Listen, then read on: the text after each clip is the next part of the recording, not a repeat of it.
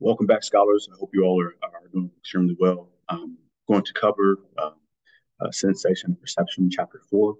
Um, really important chapter talking about vision, hearing, auditory or audition, also talking about olfaction, gustatory system, the sense of touch. And so we'll talk about various systems, how those systems work together to, again, allow us to perceive the world that we are in. And vision is one of the most important. That's one of the biggest portions of the chapter. But again, each has its own extreme importance. And a lot of the senses that we have and what we perceive, we often take for granted. And so, I want you to just think about those who don't have some of the senses that, again, we take those things for granted, like sight and hearing. And, for many of us who may have gotten COVID and lost the sense of taste and the sense of smell, um, we take those things for granted until they're gone. And so we really need to appreciate the processes that are going on inside of our body uh, almost automatically and just be mindful that there are individuals around us uh, who don't have the sensation and experience the sensations and perceptions that we do. So just be mindful of that as we move forward. Um, but we'll move through the slide deck pretty quick, uh, and then we'll get out. Thank you so much for being here. Here are some of the objectives, uh, and again, as we move through, I'll talk through some of the most important parts of sensation and perception. Okay. The first system that we'll talk about, one of the most important, is the visual system, and we'll talk about some of the essential components of sight, vision, um, the structures of the eye, the processes in which we perceive light and sound will be the second unit, but the first unit will be uh, more so about visual system and how we perceive sight and what we see. Okay. So one of the biggest things that happens when we see something is there is light being reflected or wavelengths of light being reflected off of surfaces around. Um, if you're in a classroom and you're looking at the professor, light is being reflected off of the professor, off of their face and their body and they of themselves, and that's what you're receiving. All right, your eyes are seeing the reflection of that light. Okay, light is what we call a electromagnetic radiation, and there is a spectrum of electromagnetic radiation that exists in our world. You have ultraviolet rays, you have X-rays, you have gamma rays, you have infrared, radar, FM, television, and all of these are the electromagnetic spectrum, right? Humans are only able to see a specific piece of that electromagnetic spectrum. And light and the colors and the light that we see is in that small spectrum that ranges from around um, 380 to 400 nanometers to around 720 nanometers. And so the longer the wavelengths, which we'll talk about, the longer the wavelengths, you have your reds, your oranges. The shorter the wavelengths, you have your purples, your violets, your blues. And so we'll look at, as you see on the chart here, that's what you see. In the longer wavelengths of light, you see oranges and reds, and then you see the purples and the blues when you have shorter wavelengths. And so we have to be mindful of that. The light wave has two distinctive functions and properties, uh, or physical properties, as we like to say. Okay, physical properties meaning you have your wavelength. Your wavelength is the length between the two peaks. Right. So the longer that wavelength, again, you see a particular color. The shorter that wavelength, you see another. Okay. Then you have amplitude, and amplitude of the height is the brightness of what we're looking at. Okay, so we have a high amplitude light wavelength, then we're going to see a brighter light. Okay, purity influences the perception of the saturation of color that we see, or the richness of a particular color. If you're looking at the colors on the screen, this spectrum here, it looks pretty pure, and that is because uh, there's some whiteness that is not uh, in mixed in with the colors. Any whiteness or any mixture of whiteness uh, is uh, it reduces the amount of saturation of a particular color, right? So if there's less whiteness that's mixed in that mixture of color, then you'd have a more pure and more saturated color. Okay. One of the acronyms that is used is Roy G. Biv, and this is the acronym that tells you kind of the spectrum, and it's kind of written in reverse. Roy, you have red, orange, yellow, green, blue, indigo, and violet. And so those are the colors, and they range from the largest wavelengths all the way to the shortest wavelengths. And that's one of the easiest ways to remember the spectrum of color that we see in wavelengths. And there's a mixture, which we'll learn about. Any mixture of these colors produces other colors that we might not see in this rainbow. Okay? Again, here's just a diagram of the particular colors. So you have a darker red, which is really difficult to see here. Has a really longer wavelength, 700 nanometers. And then if you go all the way to violet, which is really dark purple, then you see some of the shorter wavelengths at 400 nanometers. And again, we range from approximately 380 nanometers to around 720 nanometers. And again, the light that we can see in electromagnetic radiation. Okay. So here is the instrument that provides us with the ability to see, the eye. Light passes through the wavelengths or then pass through the cornea, the pupil, and the lens, and it falls on the surface of the retina. You can see that the cornea is the clear part of the eye, and it focuses the light that passes through onto the back of the retina. You have the retina, and the pupil allows for uh, the light to pass through that black hole. The iris is responsible, which is the color part. This is the iris. So I have, brown irises. They constrict and then dilate when light is really high. You have a lot of light in a particular area. Your pupils will constrict. And when you go into a dimmer or a darker room, your pupils will dilate to allow more light to come into the surface of the eye. Okay. Again, the images that we see are actually upside down. They're viewed upside down. There's a reflection that we see when we view the objects upside down. However, when it hits the back of the retina and is then turned into a neural impulse, our brain, our occipital lobe, the visual cortex, then reorients the picture so that we see it vice versa. So what we're seeing in our visual world is actually turned upside down. Again, our brains are doing a lot of integration and work to turn everything right side, of course. Again, the pupil regulates the amount of light that passes into the chamber of the eye by constricting or dilating so that it allows more light in, less light in. Okay? The lens, as you saw in the previous diagram, is the structure that helps to focus additional light, focus the additional light energy to the back of the retina, to the back of the eye called the retina. About 80% of the light that's refracted, from our stimulus from outside is kind of focused by cornea, and then the lens does an extra role in focusing it to the retina for us to either see close up or see further away. Our lens is kind of naturally curved. It's a naturally curved structure. And when we want to see something that's really close up, the lens will curve even more for us to see things that are closer, and it will flatten out to see things further away. And there are two degenerative things that happen, right? So we have nearsightedness. I'm nearsighted, so you're able to focus light. Um, Again, the object falls kind of short of the retina. So I need to be able to have corrective lenses to focus the light so that it hits the retina at a better angle, right? So close objects seem clear, but close objects are seen clearly, but distant objects appear blurry. And the opposite for farsightedness. That means you can see far, very clear, far away, but objects that are closer seem blurry. And again, when you have those issues, corrective lenses help to correct, to again focus the light on the right part of the retina. Okay, The pupil, as we talked about before, is the opening in the center of the eye, and the iris helps to regulate the amount of light that passes through that chamber.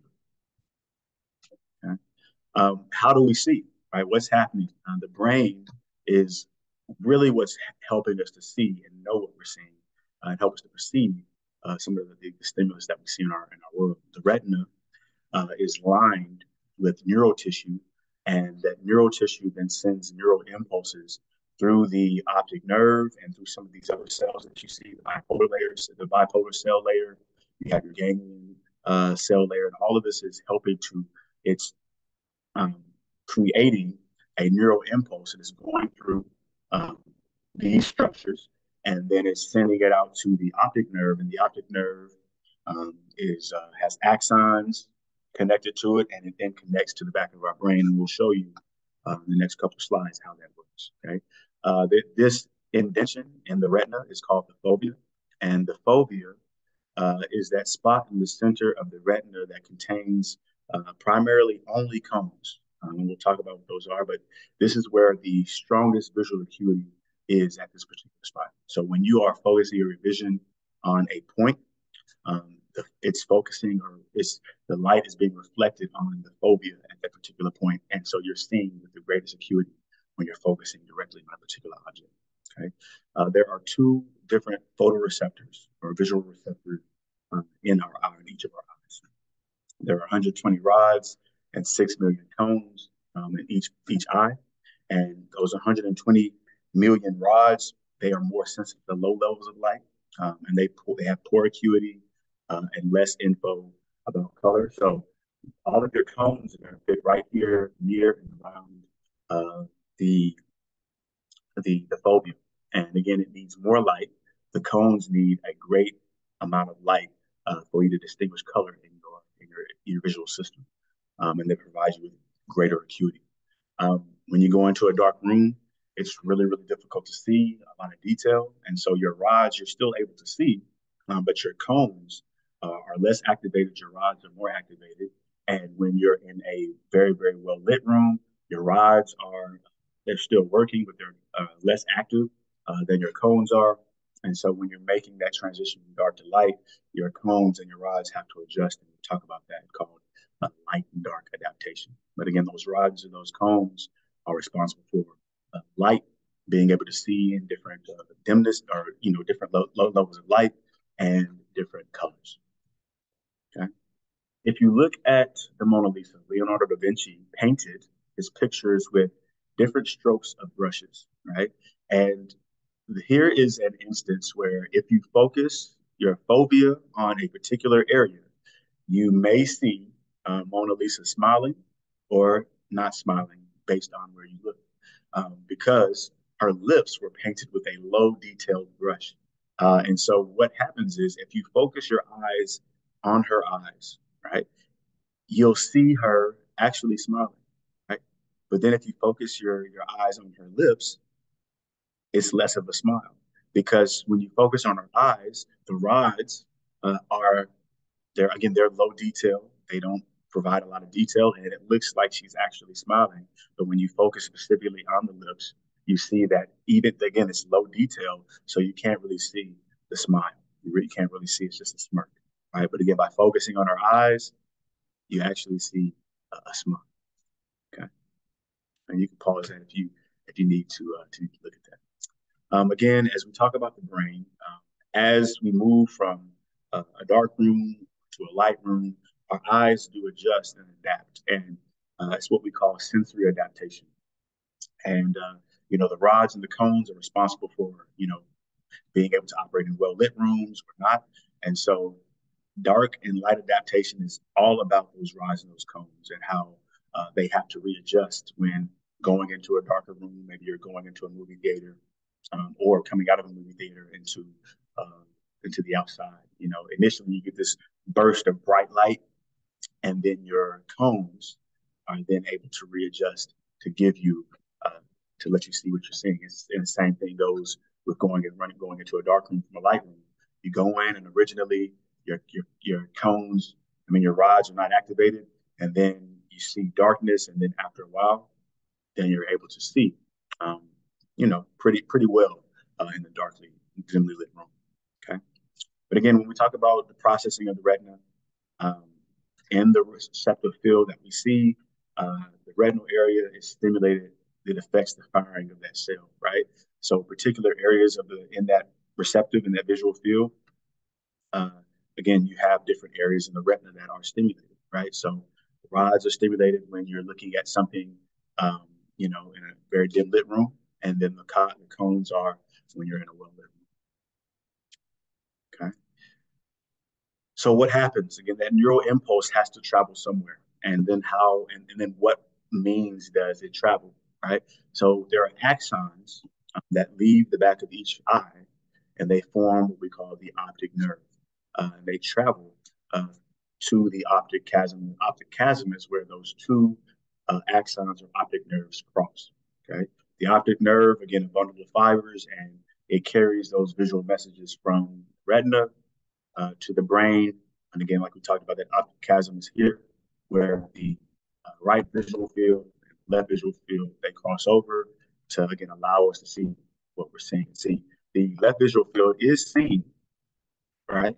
You see the right visual field, you see things in the right, you can see things in the left. So by both eyes are seeing and are able to cross over and see each visual field. And so then they cross over to allow us to see and then integrate the information in our brain. Okay. But again, both eyes go to both hemispheres of the brain so that again they integrate the information together.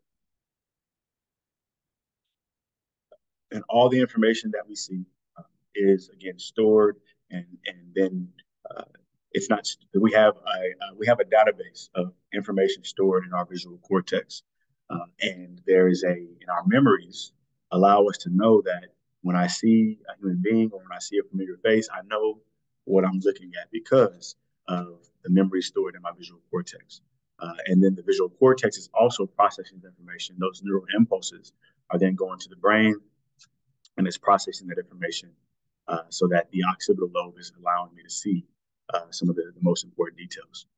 There are different cells and neurons in our brain, in our visual cortex, that serve as what we call feature detectors.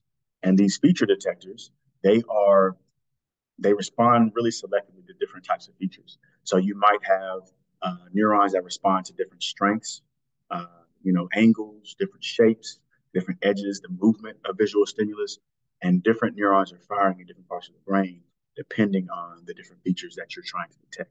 Okay, and so as these signals move, the neurons become even more specialized about what turns them on. So if I'm looking at the edges of a table, then I'm seeing that okay, the edges, they're firing different neurons in my brain so that I see those edges of the table.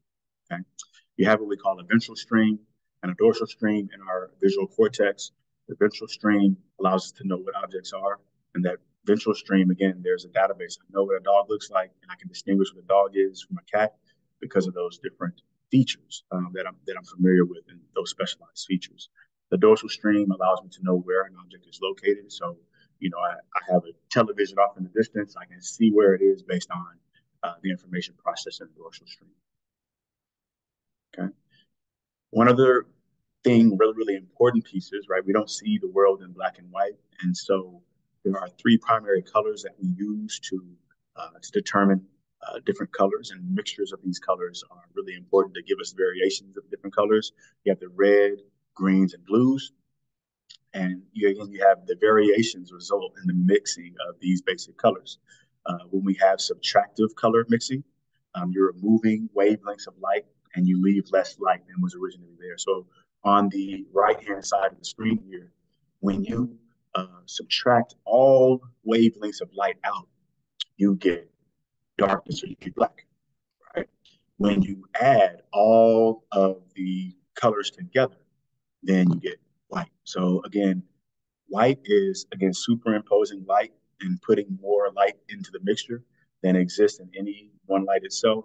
And when that happens, you get the white color here. So adding all the colors gives you certain colors, and then subtracting gives you darkness or black. Okay. But again, those are the two ways that we mix the kind of the diversity of colors.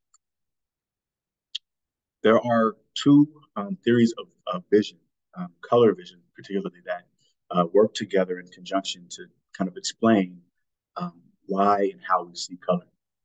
And they work together. Trichromatic theory is kind of the first stage of when we start to perceive color. And then the opponent process theory is kind of the latter stage of our color vision and the process of color vision. The trichromatic theory suggests that the human eye has three specialized cones, and they differ in the sensitivities to different light wavelengths. So uh, you have red cones, you have medium or green cones, and you have short blue cones. And depending on the wavelengths, depends on which cone is activated and is used to perceive what light we're looking at. Okay, a light of any color can be matched by, again, the additive mixture of these three primary colors or wavelengths of light. And if the brain receives primarily red and blue, then it's likely going to be more of a mixture of purple. So you see this red and blue wavelength here. If I mix blue, green, and blue together, red, blue, and green together, I'm going to get some blues. If I get a great mixture of yellow and green, I'm going to get a red and green. Then I'm going to get a lime green and blues. I have a higher percentage or sensitivity to green here. So that's when you get this rich green. And as you get more and more to the right, you get more concentrations of red, blues, indigos. Okay. Color blindness is a deficiency in the primary colors, right? So one of the cones may not be working, maybe the red or the green cone. So maybe you're not able to see longer wavelengths of light or maybe excuse me, wavelengths of light. And so there's some deficiencies. And the most common is that red and green color blindness. And a greater percentage of individuals who are colorblind are male. Again, that red green color blindness. But again, when we talk about color blindness, most people we call colorblind what we call dichromatics instead of trichromatics. So they're able to use two cones pretty efficiently, effectively, but the other cone is not. Okay.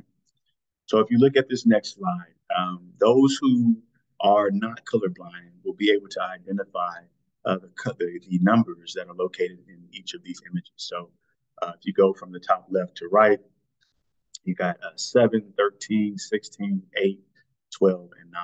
And so for those who may be colorblind, um, they would be unable to distinguish between and identify the numbers in these images. So again, the red green color blindness or any other color blindness with a deficiency in those cones kind of explains the colorblind.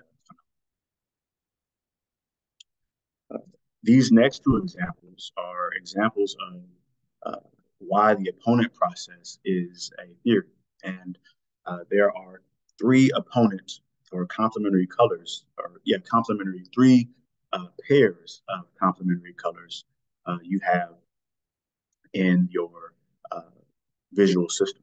Okay, so you have uh, yellow and blue, you got black and white, and you have green, red. And so what I want you to do, I want you to stare at the laser pointer here.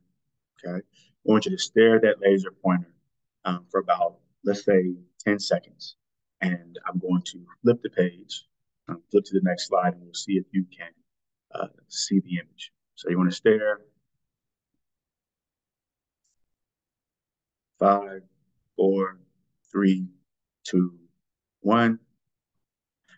And what you should have seen was an American flag, red, white, and blue, with, again, where you see yellow, it was replaced by blue. Where you saw black, it was replaced by white. And where you saw the green here, it was replaced by the red stripes. So again, that's the trichromatic theory. Here's another one. I want you to stare at that gray dot there at the middle for about 10 seconds. 5, so here we go. Then 5, 4, 3, 2, 1. And so what you should have seen was a Caucasian woman. Again, the grayscale shows you her in an image. This is a Caucasian woman. And when you, again, focus in on the dot, you should see a flesh-colored woman, and oftentimes that after image remains for a little bit, so you have to blink a few times to get it away. Okay, but those two examples explain the opponent process theory, again, which suggests that we perceive color and the perception of color depends on the receptors, uh, and they make kind of an antagonistic response to three pairs of colors. And again, those complementary colors are green and red, yellow and blue, and black and white. And that after image that we saw, again, that is the image that kind of persists after the stimulus that we were looking at was removed. And so the trichromatic theory explains kind of the first part of the process, right? The processing with the cones, looking at and visualizing color through the cones, and in the later stages of the process seems to follow the principles of opponent process, because as I'm looking at those opposing colors uh, in the first part, and then the after image gives me uh, the other the other color, the opposing colors, and these complementary colors or pairs of colors, when you mix those two complementary colors together, you get gray tones when those colors are mixed together, and so that is what we call the opponent process. Okay. Here is an activity. The dress was a kind of a phenomenon that people were really up in arms about on social media and in the media, and part of the reason why the dress was perceived in different ways by different people was the picture oftentimes was presented in a different way.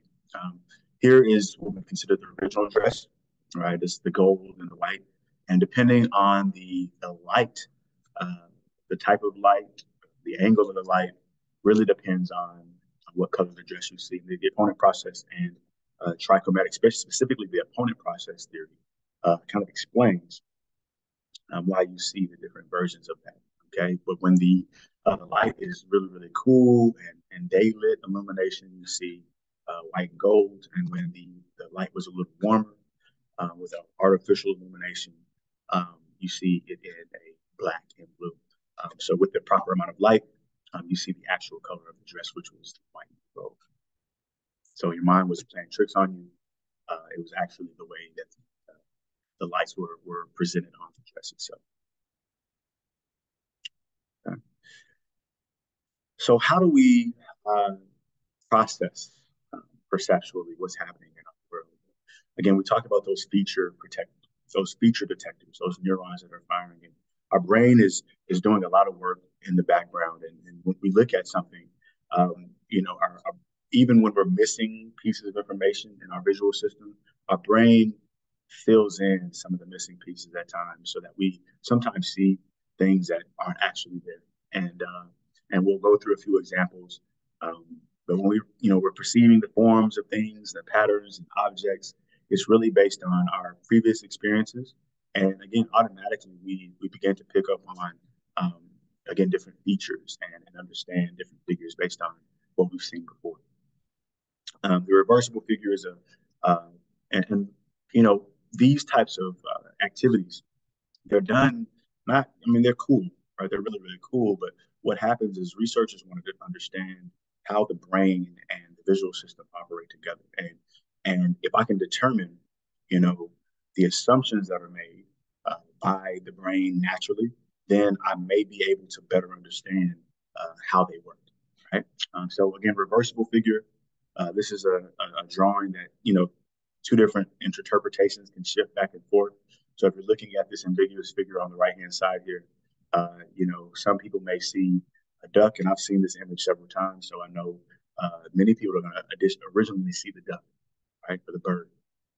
And then if you turned your vision, maybe you turned your head and tilted it to the left, you may pick up and see the bunny rabbit or the rabbit. Okay, but it really depends on your interpretation. But again, there are two interpretations of this image. You just have to be able to see it. And once you see it, you'll flip back and forth and shift back and forth each time. Okay, and uh, one of the keys to this image is your perceptual set. And this is the readiness to perceive a stimulus in a particular way. So if you are more familiar with birds, then you're probably going to see a bird more often or more quickly, and that's the readiness for that particular figure than you would see the bunny rabbit. One other concept that's studied is what we call inattentional blindness. And this is the failure to see fully visual objects or events, just based on our attention, right? If we're focusing specifically on something off in the distance, we're going to miss a lot of the other things that are happening around us because our focus is elsewhere. That's why it's important, like we were talking about with task switching. If we're looking at the TV and trying to read and reading and trying to look at the TV, we're missing valuable time, wasting valuable time, and we're missing information that we could better grasp if we were looking directly and focusing in on something. One of the ways that we process information is by doing a complex process of feature analysis, right? So what we're doing when we're looking at an object is we're looking at the different features of the object. If I know what a chair looks like, then I know what to look like when I'm looking at a chair. Or a dog, I know the distinct features of what a dog looks like, and I'm able to see they have 4 legs and looking at their fur and their height and the size. And though there may be different breeds of dogs, dogs have common features. I'm able to look at those features to determine if it's a dog or a cat based on those features. And what I do, what many people do, is they use both of these processes. They do bottom-up processing or top-down processing. And using a top-down approach, I'm using and formulating my hypothesis already, and then I recognize the stimulus, right? So an example of this would be if I smelled cookies, right? If I smelled cookies baking in the oven, right? I smell cookies baking in the oven, and I smell them, and I automatically know that there's cookies baking in the oven, right? Because I've smelled them before. I, from past expectations, I know that that's happening, right? Those are the expectations I already formed based on past experience. Or I smell barbecue, right? I smell barbecue. Somebody must be barbecuing close, right? Those are the expectations. Those are learned experiences, and I know that something or someone is barbecuing. I can kind of go find it, right?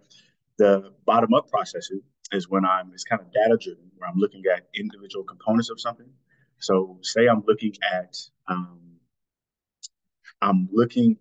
a cockpit, right, of an airplane, but the only parts of the airplane I can see are the handles that control the air, the rudders. Uh, Not the I don't even know what are the what are the what do you produce? What are those? The plane wings. You see different gauges. You see different switches and lights, and I'm using all that information and that data to say, okay, maybe uh, maybe that's a cockpit of a plane, right? Or maybe you're looking at different images of a particular animal. You know, Many of us know what a leg of an elephant looks like, the trunk, the tail, and so I'm looking at them, different images. I'm like, oh, okay, that's an elephant, just based on all the data that I was given. I know that's an elephant. So top down, using my learned experiences, my previous experiences, expectations to determine and recognize the stimulus, and with bottom up, I'm detecting the specific features of the stimulus to then recognize what it is. Okay. Here are some examples of what we do when these are some of the features that we use. We're looking at the whole picture instead of just looking at the individual components. And this is what we call the Gestalt principle. And this assumes that as humans, we look at the whole picture, and the whole is greater than the sum of just the individual pieces, right? So we're not going to just look at each individual tick here. We're looking at the rapid succession of this stimulus moving around in the circle, right? Even though we know, well, we may think it's a circle, it's honestly just again rapid succession. This is what we call the five. Here is an incident of just things being in, uh, even close proximity and similarity, right? All of these, in this particular example, I see 3 columns of X, Y, X. I don't see 4 columns or 4 rows of X, Y, X, right? So I will see 3 columns before I see 4 rows, just because of the similarity and again, all the X's, all the Y's, and the last row of X's. Okay. Here is another one, right? You're looking at, this is called a figure and ground, right? People organize visual perceptions in a fundamental way. You either looking at the background, right? Some people will say, I see two faces looking at one another. Or if I'm looking at the face, right? Which one are you looking at, right? Based on, so if I'm looking at the two faces, and the white is the background, and these are the figures. And if I'm looking at the face, then the two faces are not the background, and the face is the figure, right? So we have that. We do that all the time when we're looking at different figures. This is an example of closure, right? Many people are going to say they see a triangle here, but in actuality, this is just, I call these Pac-Mans. Pac-Mans arranged in a way where you start to see a triangle listed there. But again, that's our brain grouping elements together to create a sense of closure that, we always try to complete things or complete and fill in the gaps of things that aren't there. Here are some other examples. You have similarity, like we talked about before, simplicity and continuity. And all of these are some examples of kind of those principles that we talked about. And this is another example of closure, right? These are just cones arranged in a way, right? But it looks like this is a sphere, right? And the cones are surrounding the sphere. But again, these are just cones arranged in a way on the screen. Um, One other thing that our visual system does is perceives distance and it perceives depth. And depth perception is the way we use these visual cues, and it indicates how far away or how near something and objects are to us. And the way we do this is through what we call our binocular vision. Right? We have two eyes, and with those two eyes, it gives us kind of differing views from those two eyes, and those differences help us to understand the depth and the perception of depth in our visual system. Okay, and that what we call retinal disparity is that differing view in both of the eyes. Again, if you put your thumb, like here, this is your left thumb, you put your left thumb up, you close your right eye, and maybe you're putting it at you directly over, your thumb directly facing your left eye, and then you close your left eye, you see a totally different vantage point uh, from each eye, depending on which eye, which thumb you used, right? The monocular depth cues, these are again a distance based on the image from either eye alone, right? But when you put them together, then you see a great difference in depth and how near and how far something is. Okay, there are assumptions that our brain makes and cues that our brain uses to determine distance, and there are some pictorial depth cues that artists use. Even this artist, right? I know that this bush and this tree is closer and this building is further away because of the pictorial cues about distance, right? This is smaller than these, and I can see some interposition here where, this seems to be overlapping this, right? So, I can determine that. I can determine that my thumb is closer, right? Because it's larger than this building, right? And it's further away. And that's the assumption that I'm making based on those depth cues. Okay. Here are just some examples. You have linear perspective, lines converge, and the viewer seems to, as those lines get closer and closer, things start to get further away. And then you have texture gradient. Things that are closer have more texture, more clarity, more acuity, and those things that are far away, less distinct, and they're denser, right? So interposition, like we talked about, things that are closer up overlap things that are further away, similar to relative size. So I can determine that this outer balloon is very, very close, and these are further away just based on the relative size of them and how they appear in my visual system. Okay, and then here are some other different examples. Okay? Some other misleading cues. There's what we call perceptual constancy is one of the other concepts that we talk about. And this is a stable perception in the face of everything that changes around us. I like to use the example of I have a friend walking down the hallway. My friend is a basketball player. He's 6'8", right? He's further down the hallway and he looks like he's really, really small, right? And someone in maybe another world was saying, "Oh man, he's growing as he's walking towards me." but he's 6'8" down the hallway as he is uh, walking towards me. And one way that we can see that, most of our hallways are going to be parallel. They're going to have equal distances between the floor and the ceiling.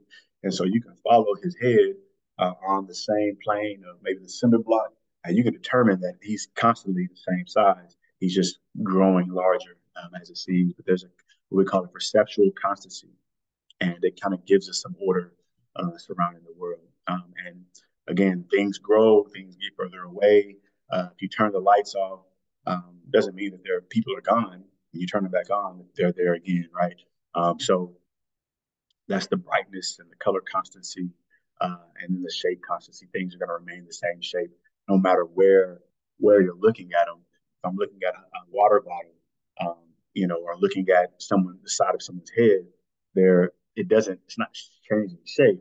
I'm just changing my vantage point, and where I see it. And then the one of the other things that happens is what we call visual illusions, and you know this happens when they turn the assumptions that we have on their head, right?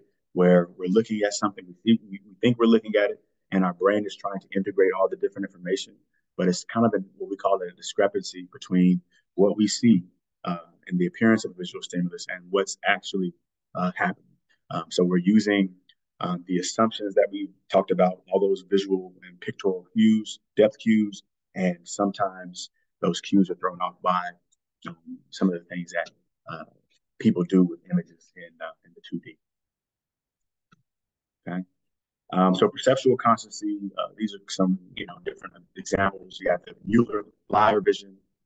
They'd ask you, which of the two lines here are they the same size or are they different lengths, right? Based on where they're located. And in this case, these two are the same size, but many people say, oh, this one in these enclosed arrows are creating this to make this seem like the shorter length. The Ames room, this room looks like it's the same size, but the way that the room is constructed, uh, it makes this young child, look like he's extremely smaller than this child here. But again, it's just the room is arranged in a way because we have an assumption that all rooms are perfect cubes, right? They're parallel. Each side, each room length and width is the same, and they're parallel, and the heights of the ceilings are the same. But this is again throwing that off. The Ponzo illusion. Um, if you look at these further away, it looks like these lines are not parallel. These lines that travel from up and to the right, and those hatch marks are making them look like they're not parallel, but in fact they are. You remove those hatches and you would see parallel lines. The moon illusion is the same. The interposition, it makes the moon look like it's extremely close, like you can throw a rock and hit it, but it's the angle of the photographer and the camera, and it looks like that the moon is closer than it's supposed to be. Okay? So I'm going to stop right there, and we'll pick up. This is part one. I'll pick up on part two for chapter 4, and then we'll get on and move on to chapter 5. All right, take care, and we'll see you on part 2.